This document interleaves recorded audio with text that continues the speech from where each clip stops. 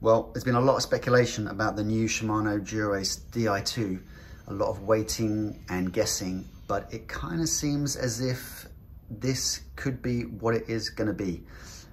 Don't tell me how I know, but I think I know. And this is exactly what I was hoping for, which is, I think, the best solution that they could possibly come up with. It's a hybrid wireless and wired system, which makes the best of both worlds, really, because the idea is that the shifters here would be wireless, so you avoid having to run. The hard part about running cables is through the handlebar, down the stem, down the down tubes. They can rattle, and all that bit's quite time consuming and difficult.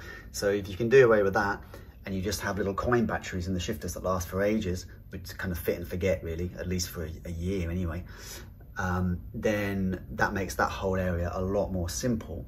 And then you just have, as per the current system, your battery in the seat tube here, which is much higher capacity than, say, the ETAP. You can just have one battery to charge from a port. You don't have to take them off or anything. And that battery just connects up to a junction box, which will supply the rear derailleur and the front derailleur. And these two wires are very simple to pass through. So I really think that's a great solution. I hope that's what it is. I'm pretty sure that's what it's going to be, and I would love to fit that to my bike as and when I can. God knows when you'll actually be able to buy this, given that just buying the current stuff is extremely difficult.